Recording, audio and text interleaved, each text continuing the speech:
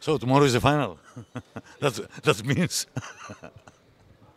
It's another game. It's weird. It's different. I mean, uh, obviously an experience that we never felt before. Besides one guy. So we're excited. We're happy, but we're not going crazy over it.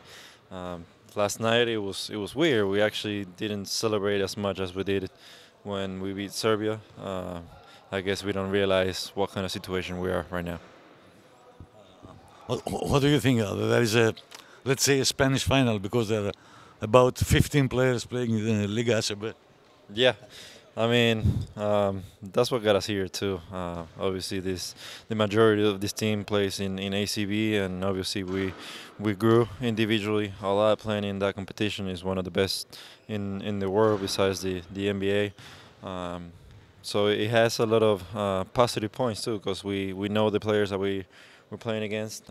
They know us too. A lot of people think that Argentina is a team of overachievers. Is that true, or you just playing the way you know to play?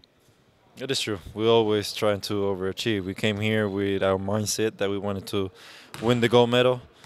For some people, seemed unrealistic or crazy or not possible to do. But that was our mentality.